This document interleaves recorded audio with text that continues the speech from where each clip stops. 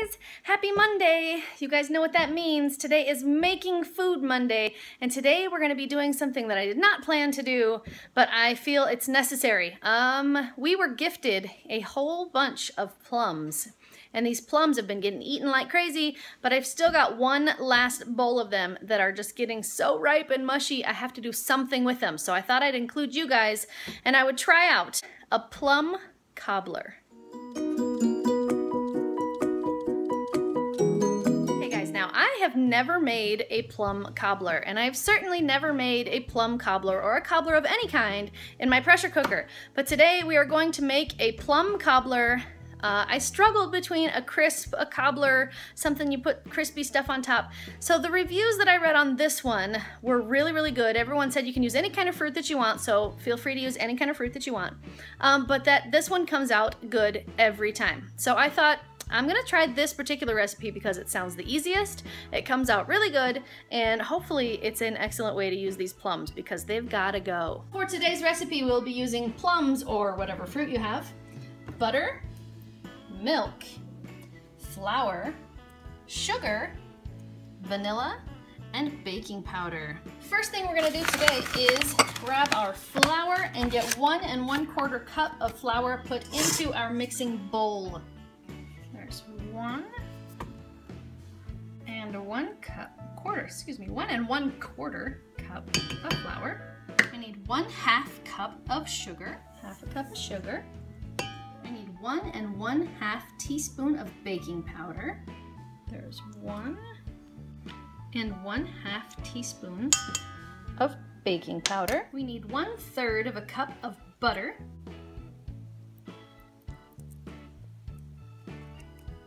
We need 1 teaspoon of vanilla. There we go. And then we're gonna mix this together until it's all combined.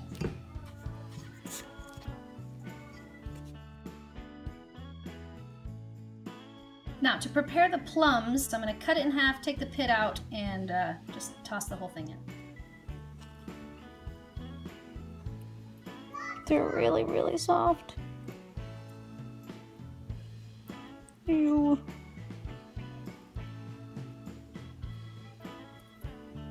Okay guys, so the recipe that I'm using calls for 3/4 of a cup of fruit, but I don't think that recipe took into consideration the amount of plums that I'm trying to get rid of. Also, I'm gonna use 1 cup of plums. I took most of, or some of, or maybe half of, I don't even know. I took some of the skins out because to me, plum skins are a little bit bitter and I didn't really want that in, but I did leave some because that little slight bit of bitter might be good. So just to balance out the flavor, I took a little bit of that skin out, and also I can use more plums that way. And then we're gonna add that to the mixture and fold it in.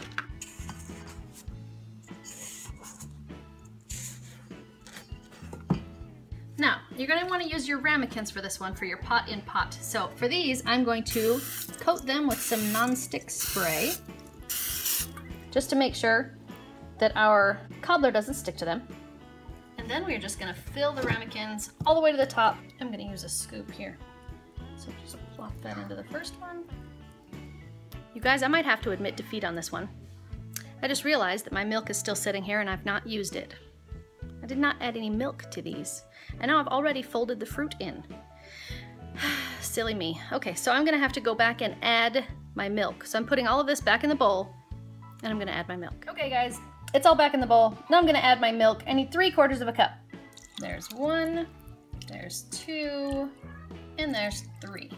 Now I'm gonna have to give that a good mix, obviously. So my fruit is going to be mixed in, not folded. Okay, I've got the milk incorporated, and I've gotta say, if the batter flavor is any indication of how good these are gonna be, I still have hope, because that's yummy. Okay guys, I just gave these ramekins a quick rinse, and now I'm going to spray them one more time, make sure that nothing sticks to the inside of them, because it would really be a bummer to make this cobbler and have it stick. So now we're going to take 1 scoop like we did before into each one of our ramekins, trying really hard not to make a mess and to aim the camera in the right place. There we go.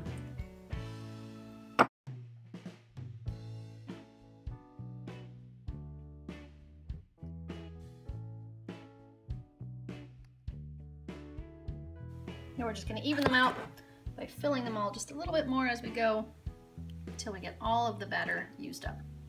It occurred to me that I won't be able to get any of these out once they're hot. I've given them each a foil sling so that I can get them in and out easily, even when they're hot. Here's the thing, if I put these in the bottom with nothing underneath them, I can't get a hold of them to get them back out unless I've got like a special mitt or something, which I don't have.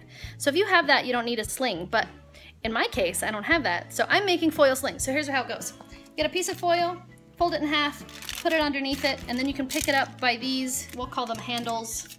You can pick it up by the handles. You can even do it with one hand. Check that out, one-handed. So you can pick it up, place it in here with the handles attached. So I've placed all three in the bottom, and I've bent this, the one that's on the inside of the ramekin, the handle that's on the inside, I've bent it down towards the cobbler, but not into the cobbler, just towards it. And now I'm gonna place my trivet, and hopefully this is going to help me avoid a headache when it comes time to get them out of there. So I've got my water in the bottom, I've got all of my cobblers in. This one I can just kind of move out of the way so that I can close it. And now I'm ready to seal her up. Lid on, push down, plug it in. I'm thinking, why isn't it singing to me? Oh yeah, you have to plug it in, ding dong. Locked. I'm going to press the chicken function, even though I know there's no chicken in there, that's gonna be high pressure for me. So I'm gonna push the chicken function, and I'm gonna bring that time down to 15 minutes.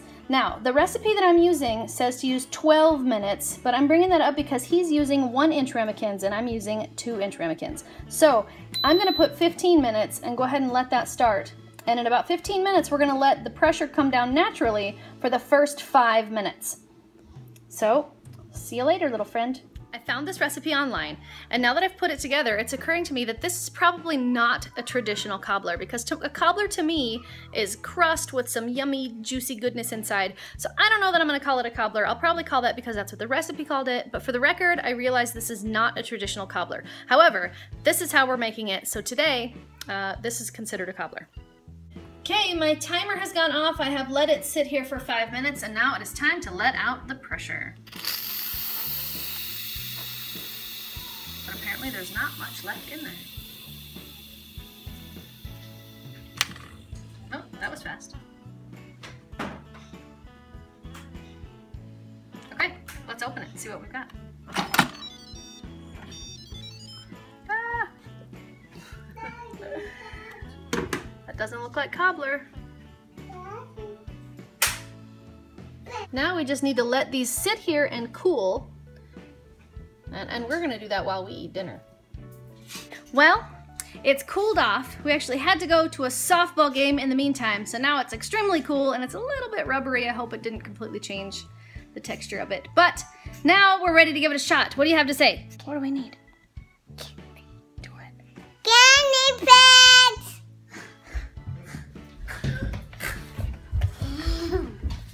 Your hair looks weird, guinea pig. Fix Fast it. guinea pig. Your weirdness. Hello, fast guinea pig. I'm a dinosaur guinea pig. So, who smelled it when it came out? Not me. Not me. You guys didn't even smell it? Oh, it's such a bummer, because it doesn't smell like much now. Okay, who wants to try it first? Me! Mia's first today! Okay, Mia, give it a shot. I'm gonna try the ice cream first. No, we already know you like ice cream. Try the cobbler. The cobbler. It's not really a cobbler. I'm scared. 1, 2, 3.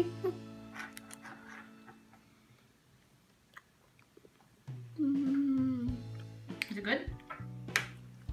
You don't like it? Aww. Alright, Nano, you're up. I want to try a bite with ice cream and cobbler. Okay, do it. Then I have to cut a piece like that. There you go. Whoop. Too big. What? Clean up now, Nano.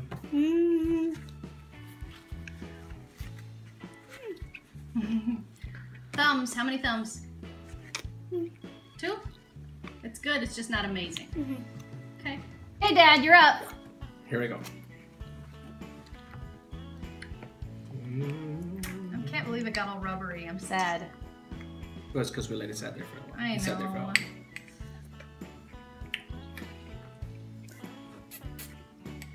It's got good flavor. Definitely with the ice cream, it's delicious. Definitely. But Texture is meh. it's chewy because it sat there, but everything else, it has really good flavor. I like it. It has good flavor. I can taste the plum. 2 thumbs? I give it a thumbs up. Definitely, Nice. definitely I'll have it again. Okay guys, so the texture is rubbery kind of all the way down through it. I'm not sure if this was user error, like if I just didn't make it right, or if maybe just leaving it to cool for too long made it gelatinous, but it's really kind of rubber all the way through. It's kind of disappointing. The flavor is good, but the texture is really disappointing. Final thoughts. Okay, the texture was wrong. It was disappointing and it was kind of rubbery and it was not very good. However, the flavor was really nice. I really like the flavor. So, I think perhaps what happened to this recipe was when I forgot to mix the milk in and I had to go back in and mix it all together. Maybe that just completely messed with the whole texture. And because of that, it turned out kind of a texture-wise. Flavor-wise, it's still good because all those flavors are still gonna mix together. So next time, I will try it again because the flavor is good. But next time, I'll mix them in the right order, fold in my fruit like I'm supposed to, and then see if it turns out right. Now, as soon as I get a chance to do that, I'm gonna try it again. I am going to try it again. I will comment down below as soon as I get a chance to do it again, and I'll let you guys know if that fixed it or if this recipe's just meh. So for now, I'm gonna say the recipe is probably fine. It was user error that messed it up. But next time I try it, and I've got plenty of plums so I can try it again, I will let you know if it works better when you mix it in the right order and then eat it before it gets 7 hours old. Really, it's not that old, but it's rubbery. And probably it's because I mixed them in the wrong order and I messed it up. So I will let you guys know. I will try it again and I will comment below when I get to try it again. So watch those comments, and if you see that I've done it again, you'll know that it's not just the recipe, it was me. Anyway, I think this one gets 1 thumb up because the flavor is good but the texture is not. So you guys can try it if you'd like. Mix things in the right order. I think Mom's trying to say thumb sideways. Thumb sideways? Thumb sideways, guys. Thumb sideways. Okay, so dessert. Texture? Meh. What about flavor? You still didn't like the flavor? I liked part of it. So thumb sideways or thumbs down? I'll say thumbs up for the vanilla ice cream. Thanks, Mia. I worked really hard on scooping that out of the container. And if you like this video, give it a thumbs up. If you want to make this channel strong, share it with your friends. I'm just kidding. And now, good night, YouTube. See you tomorrow. And if you haven't subscribed, please subscribe now.